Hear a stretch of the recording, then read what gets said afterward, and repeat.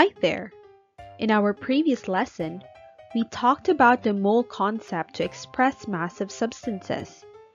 In this video, we will talk about how to determine the percentage composition of a compound given its chemical formula and vice versa. If you still haven't watched the previous lesson, you can pause this video and watch that one first to better understand our lesson today. Imagine yourself taking a test and getting 100% remarks on your test result. What does the 100% mean? It means that you got all items correct and have a perfect score. You may have gotten 10 over 10 or 20 over 20. The 100% is called the percentage score.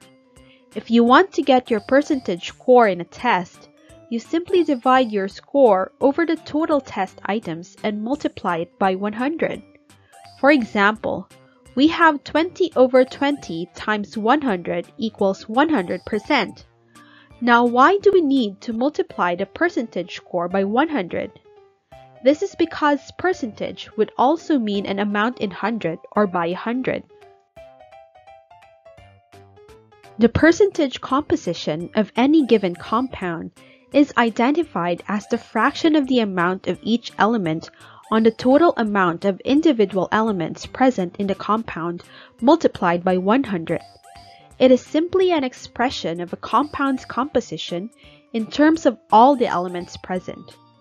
Knowing the percentage composition in a compound is useful in determining the empirical formula of a chemical substance, which will be discussed in higher grade levels. The percentage composition of a compound can be determined from the chemical formula of a compound. The formula to be used is percentage composition equals mass of element in 1 mole over molar mass of a compound times 100%. From the given formula, you can get the percentage composition by knowing the following data first. 1. The elements present in the compounds. 2. The atomic mass of each element. 3. The number of atoms of each element. And lastly, the molar mass. Let's try this sample problem. Muriatic acid, also known as hydrochloric acid, is used as a cleaning agent in homes to get rid of tough stains and molds. Calculate the percentage composition of muriatic acid. I'm going to list down some steps to better understand the calculations. Step 1. List the known and unknown quantities.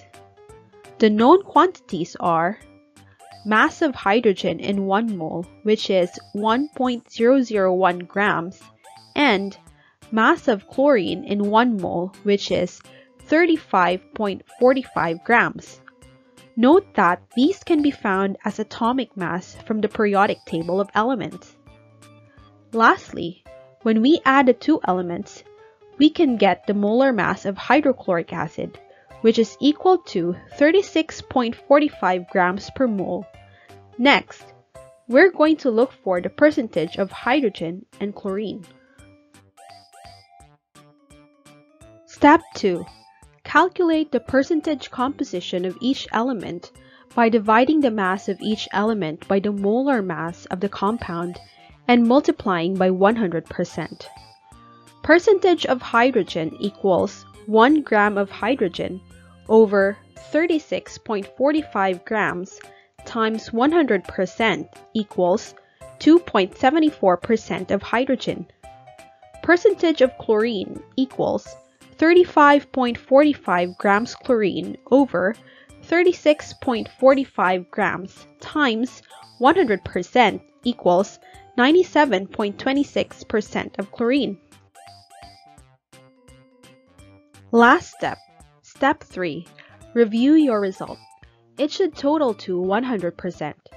2.74% of hydrogen plus 97.26% of chlorine equals 100%. Therefore, hydrochloric acid is 2.74% hydrogen and 97.26% chlorine. That was the first way of getting the percentage composition, through its chemical formula. The other way is from its given mass data. Percentage composition can be calculated given the masses of each of the elements present in a compound. We will still use the same formula with little changes. Instead of mass of element in 1 mole, it will be mass of given element, and instead of molar mass of compound, it will be mass of compound. Let's try another problem. A certain newly synthesized compound is known to contain elements zinc and oxygen. When 30 grams of the sample is decomposed, 24.12 grams of zinc remains. Determine the percentage composition of the compound. First, list the known and unknown quantities. The given quantities are mass of compound, which is 30 grams, and mass of zinc, which is 24.12 grams. We're going to find the percentage of zinc and percentage of oxygen. Second, calculate. Here's a hint. Subtract to find the mass of oxygen in the compound. Divide each element's mass by the total mass of the compound to find the percentage by mass. Mass of oxygen equals 30 grams minus 24.12 grams of zinc equals 5.88 grams of oxygen. Now we have both the mass of zinc and oxygen. Percentage of zinc equals 24.12 grams of zinc over 30 grams times 100% equals 80.40% zinc. Percentage of oxygen equals 5.88 grams of oxygen over 30 grams times 100% equals 19.60% oxygen. Lastly, review your result. It should total to 100%. 80.40% zinc plus 19.60% oxygen equals 100%. The calculations sound reasonable because this adds up to 100%. And you can see in the result that by mass, the compound is mostly zinc with 80.40% composition. Now let's wrap things up.